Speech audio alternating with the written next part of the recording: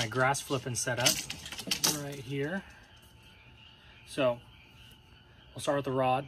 That's a Dobyns Champion Extreme 795 flip. So what 795 is, it's a 7'9" 5-power rod. It's super light, super balanced, and it gets the job done. It's got a light tip, so when they eat it, they're not feeling your rod, but it loads up quick, and it's got a ton of horsepower to get them out of that stuff.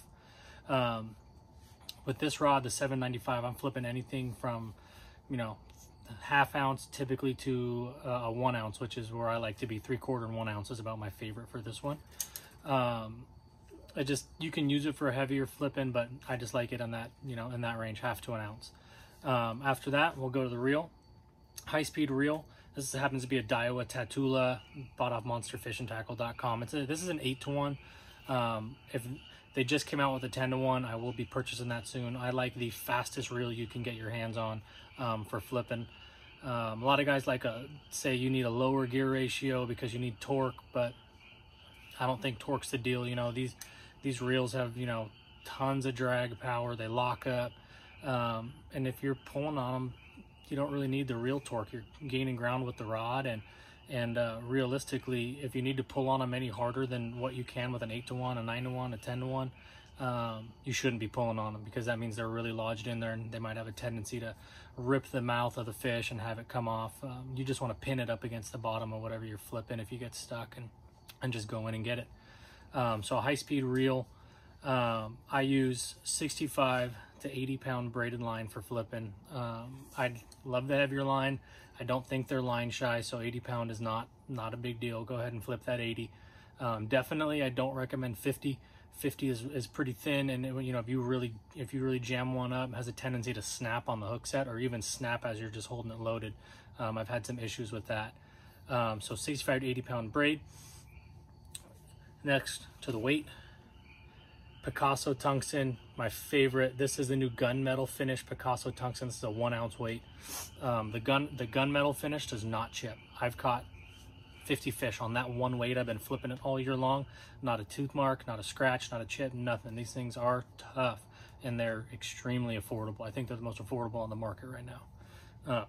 After that, I'll take this off actually. Get you a good look at that. That's a Gamakatsu super heavy cover flip hook right there. I use a 3 and a 4/0 hook primarily. Those are my go-to. I think they fit about every bait, and depending on what bait I'm flipping, I use a 3 or a 4. Typically it's a 4 though for my heavier stuff or even larger baits. That's just what I like. I think it's got just enough bite to where the plastic gets out of the way, and enough hook to really keep them pegged and keep those big ones on. So that's what I use. It's Gamakatsu. They make the sharpest, the best hooks on the market. I mean, that's, in my opinion, the only way to go. But that hook's badass. So if you need a new flip or punch hook, that's the one right there. And then the always important, the bait. So on this setup right here, post spawn, I'm going out to the Delta on Sunday, and you know, Delta fish always eat crawdads, but a lot of times they eat bluegill too. So I went with a bluegill color bait. This is the sprayed grass color, and an Exxon Lures. That's a finesse muscleback craw. They make a muscleback and a finesse muscleback. The finesse muscleback's just a hair smaller, obviously. I don't have any packages here. It's about 3.5, 3¼ inches long. Very slender, very compact. Comes through grass, really easy in and out. You don't get hung up, and it's easy to penetrate those canopies or whatever they're living under. And it's got great action, and it catches them. So that's my grass flipping setup. It's a great setup. I highly recommend all of this stuff. I wouldn't put anything else against it. Next, I'm gonna go into my standard punching setup. Most of the time, this is what I'm punching with, is this exact setup. So the rod again, this is a Dobyns Champion Extreme 805 flip. So it's a flip punch rod, 805, meaning it's an 8-foot long 5-power rod. So it's a little longer, still got plenty of horsepower, soft tip, extremely balanced. So if you can see its balance point, it's right, they're all right above the reel. It's amazing. You can feel everything with it. It's the real deal. I have a couple of these. After that, we'll go to the reel. high-speed reel. This is an old Zillion that I've had for years, Daiwa Zillion. I bought off Monster Fish and Tackle. This is a 9-to-1. Like I said, I like the fastest gear ratio reels I can get. This is the fastest one that I have at 9-to-1. Picks up a ton of line in and out, never have a problem with torque. Just gets the job done. 65 to 80 pound braid, as I spoke about. I think that's Seaguar braided line. It's good stuff so far. I like it. I've been testing it out and it seems to be good so far. After that, once again, Picasso tungsten. So like I said, this is for my standard canopies, your run-of-the-mill canopy, hyacinth, primrose, you name it. I'm going to be flipping that Picasso Lures tungsten. This is a 1.5 ounce weight.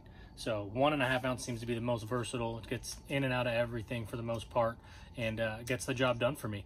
Obviously, we're going to have a Gamakatsu super heavy cover flipping hook. And on this one, I like punch skirts.